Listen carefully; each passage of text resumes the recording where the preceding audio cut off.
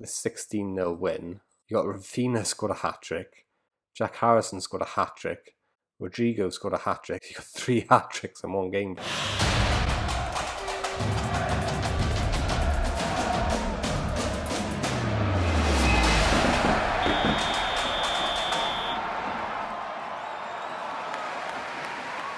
Hello and welcome back to FM Blog, the original Football Manager YouTube channel. Coming up in today's video, I recreate Marcelo Bielsa's Leeds tactic. Bielsa has been around in the game a long time and he has a huge reputation, especially amongst other managers.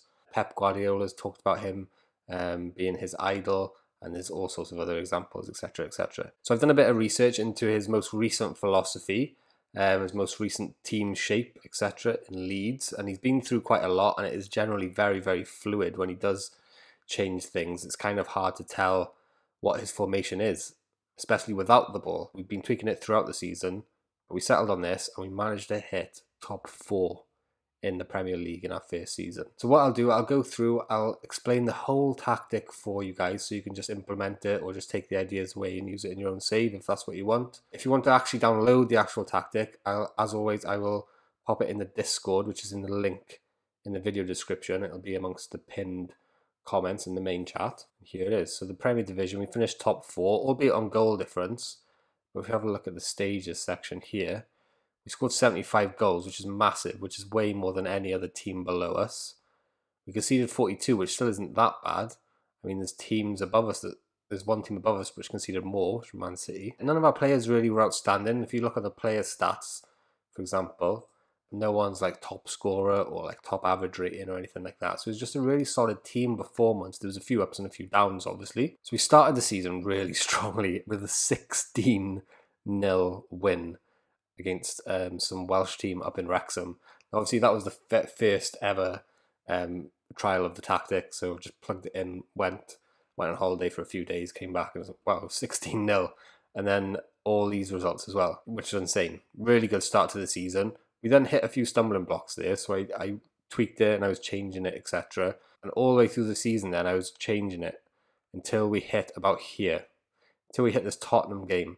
So these last stretch of like 12 games is where I finished the tactic, it's completed, and this is the tactic you'll be getting if you download it, or this is the tactic I'll be showing you. So what I'll do is I'll talk you through the tactic and then I'll head on over to one of these games. We'll watch the highlights and I'll show you the tactic in action and how I've tried to A, replicate Marcelo Bielsa's tactic itself, and B, get it to work with the match engine so it's actually like doing a decent job, because I could easily just replicate exactly how his tactic works, but it might just be a terrible tactic. So I've tried to do a bit of a balance between both of them. So we'll start off with the team mentality first, and it's a custom wing play tactic. So we've started off with the wing play setup, and the reason for that is I watched a few videos on YouTube and did a bit of research into Marcelo Bielsa's team, and a lot of his attacks go down the wings.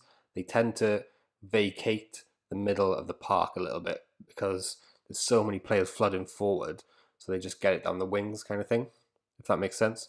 So we started off with a custom wing play, but we kind of altered it in terms of the instructions. So we're extremely wide, so that obviously fits into Marcelo Bielsa's extremely attacking philosophy. Playing out of defence and focusing passing down both flanks, as well as looking for that overlap. And slightly more direct passing, not a fully direct passing we would see in a normal wing play system, and a much higher tempo, again, in fitting with the philosophy of Bielsa. More disciplined has been selected because we know, and we've heard stories about Marcelo Bielsa's discipline in training. Apparently he will stop a training session if he sees an attacking move which doesn't finish how he'd like. He'll blow his whistle, stop the complete training session, reset every single player into the position they were in, and get them to do it again and again and again until they get it correct. So be more disciplined had to be selected for this. In transition then, counter press, it's a philosophy which he uses, and counter attack as well. Extremely high pressing, or extremely aggressive, high intensity team.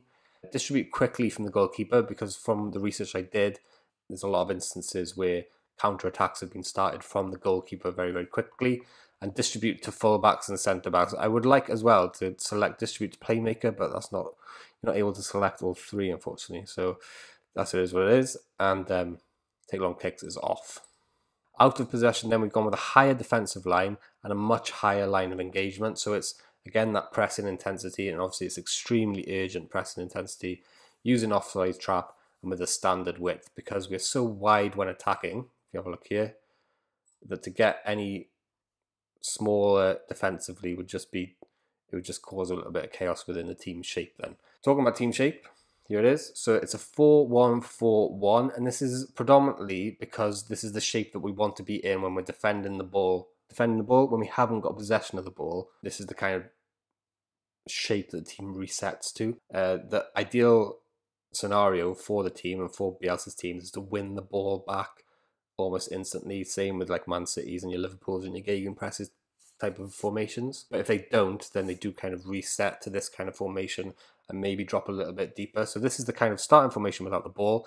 But then you'll see with the rolls, as soon as we get the ball, people spring forward. So you're talking about Harrison springing forward here, Rafinha sprinting forward here, Rodrigo as well going forward here. I would like to alternate Rodrigo and Klitsch, but I couldn't really figure out a way to do that in the match engine. So I've just got one of them going forward and one of them supporting. Phillips then is a half-back, but a kind of playmaking half-back, and you'll see when I show you the player instructions in a minute.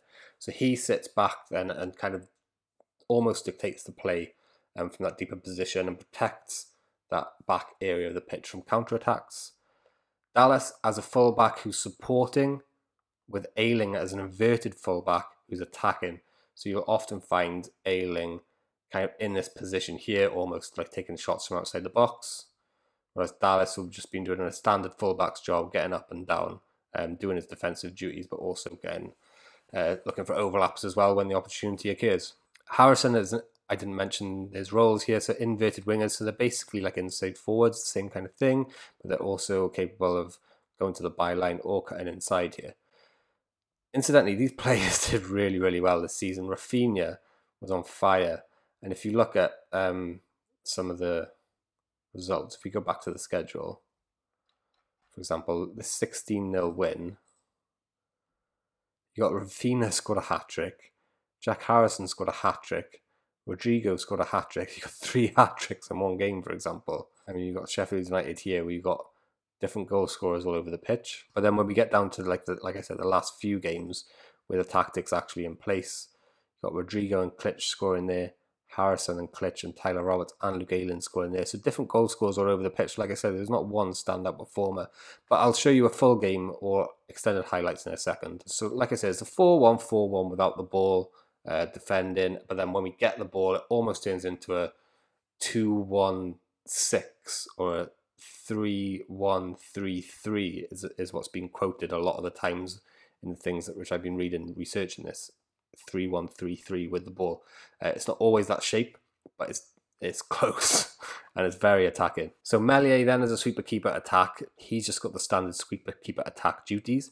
Ayling with his inside wing back attacking duties has got to shoot more often, because like I say, you will see him taking shots from outside the box, etc. The 2 ball players are standard defensive, and Dallas is just cross from byline. Phillips then is the half-back, but we've asked him to take more risk, so it does allow him to play more through balls, etc. I did want him to be a deep lying playmaker, and we did play about with it. And let me know if you download this and you change it and if it works, because we did have it for half the season as a deep lying playmaker, and it did obviously work well for some of the season. But we changed it to half-back because we wanted, without the ball, we wanted it to be a 3-1-3-3 kind of thing. So sometimes Phillips will drop back and it'll be a back 3, and sometimes Dallas will tuck in there and it'll be a back 3 and everyone else can get forward. Klitsch, just a centre midfielder support. That's it. That's all he's got.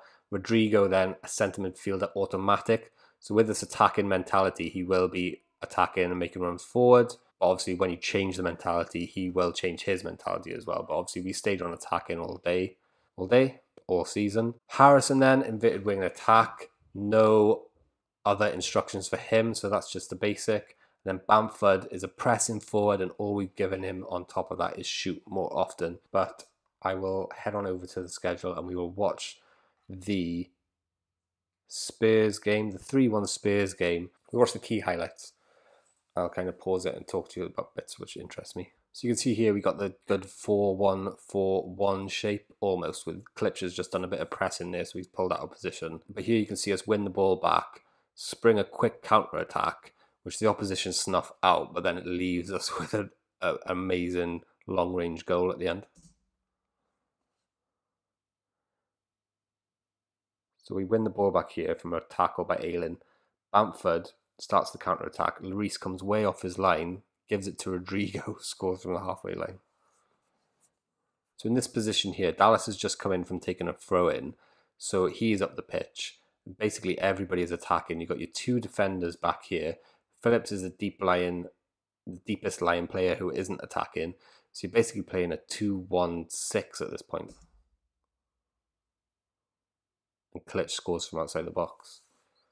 Okay, so here you can see another counter-attack. We've won the ball off Tottenham on the edge of our own box with a quite compact, it's not really compact now, but it was compact just before we won the ball. We got the defenders there and the midfielders there, but you can see how much people come to life when we win the ball here in transition. If I pause it again quickly now. So this is then almost like a 3-1-3-3. So you got your 3 there, the 1, 3, 3. It does develop into that when we got the ball now, see? Rodrigo hits the post. So here we can see the penalty, which obviously is what it is, and Kane converts it.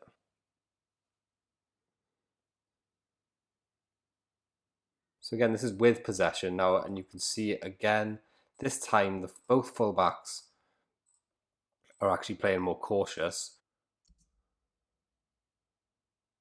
But Rodrigo just takes the ball by himself because we're so wide, skips through it, and he's a great player. He just buries it in the top corner. So that was it, guys. Let me know what you think. If you like it, great. Leave a like on the video, hit subscribe, especially if you're new. If you want to download it, like I said, hit the Discord link. It'll be amongst the pinned comments. Thank you very much for watching, and we'll see you soon.